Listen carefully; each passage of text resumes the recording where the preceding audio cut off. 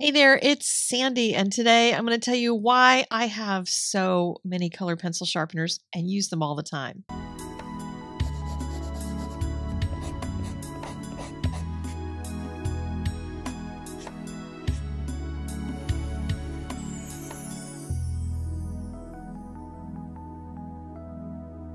For a long time, I used exclusively the Bow Stitch Quietsharp, and I've talked about that here on the channel, and here's the reason why. This thing knows when to stop eating your pencil. And that was important to me. I went through a lot of sharpeners that just would keep eating the pencil and eating the pencil and eating the pencil. And so this one I loved. A lot of people said it's too big and too noisy, but there you go. It's just what it is. However, there were some instances when that was not sharp enough. So I have a bunch of handhelds. And this one is an old handheld. You could hear it hardly made any noise. Listen to this guy.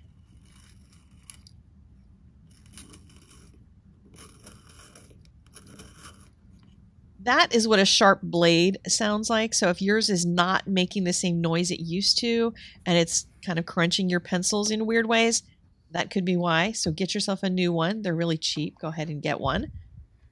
And this is my AFMAT that I also introduced recently.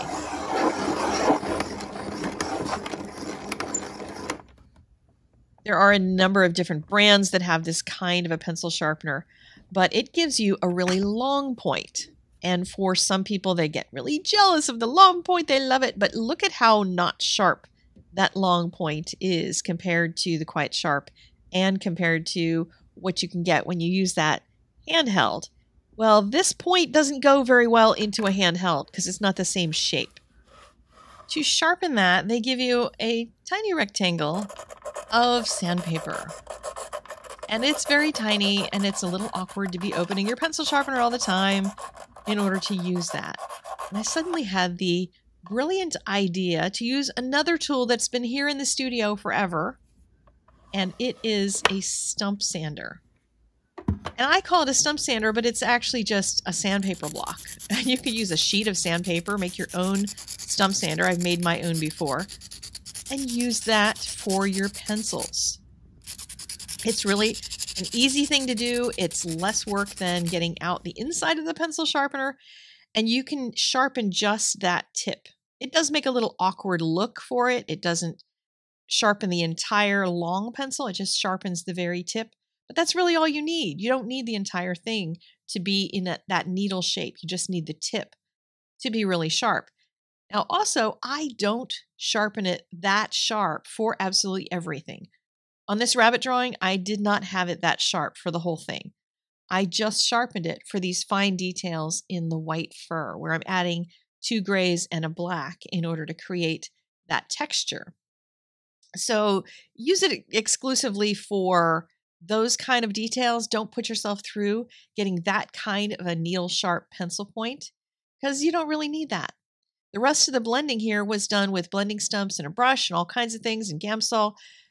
That didn't require the fine detail of a very, very sharp pencil.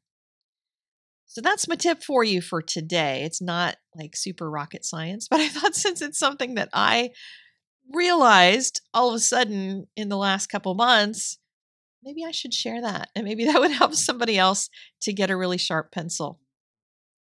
This has been Rabbit Week, of course, here on YouTube. It's been Rabbit Week all over social. And on my blog today, I've compiled everything there, so you can go get links to anything that you might have missed because I post in crazy places. So you want to go see that. There's also a brand new rabbit on the art-classes.com homepage. And you can go play with that one and see all the new content that I've put on the front page because I finally got around to redesigning it. Also, there is a new color pencil drawing class, and this one is a rabbit.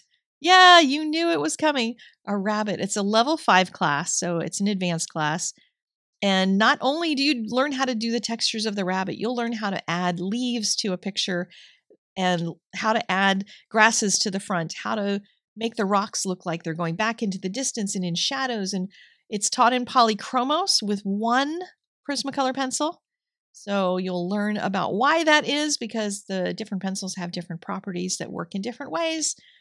Lots to learn there. I hope you have an excellent weekend ahead. I'll be back with a new theme for next week. I think you're going to really like that one. And I'll see you then. Take care. Bye, guys.